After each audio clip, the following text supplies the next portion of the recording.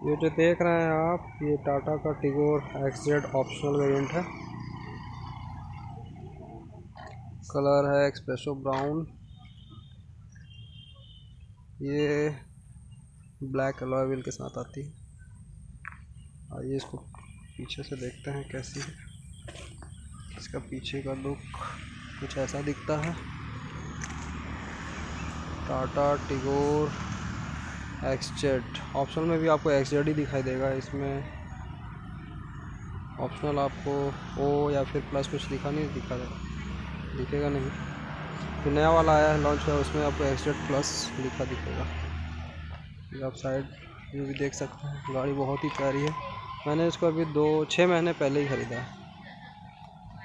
बहुत ही अच्छी गाड़ी मुझे लगी ये।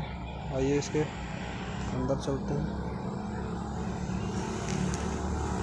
ये इसकी चाबी है, अनलॉक करते हैं इसे।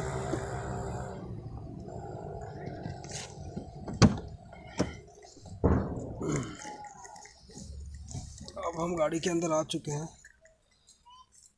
और ये देख रहे हैं आप अंदर का व्यू। बहुत ही प्यारा स्टीयरिंग है। डिस्प्ले ब्लैक कलर बहुत ही अच्छा लगता है इसमें। स्पेस भी काफ़ी है।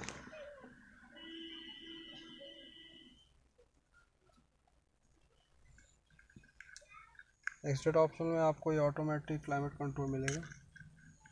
देख रहे हैं AC इकोनॉमी मोड है, ऑटो AC ऑफ करने के लिए। ये सब सेटअप्स वॉल्यूम कंट्रोल करने के लिए। ये गाड़ी मुझे बहुत अच्छी लगी क्योंकि ये अच्छा एवरेज भी देती है। Tata Tigor XZ optional. पीछे का स्पेस भी आपको दिखा देता हूँ। ये देखिए, पीछे का स्पेस भी बहुत ही अच्छा है।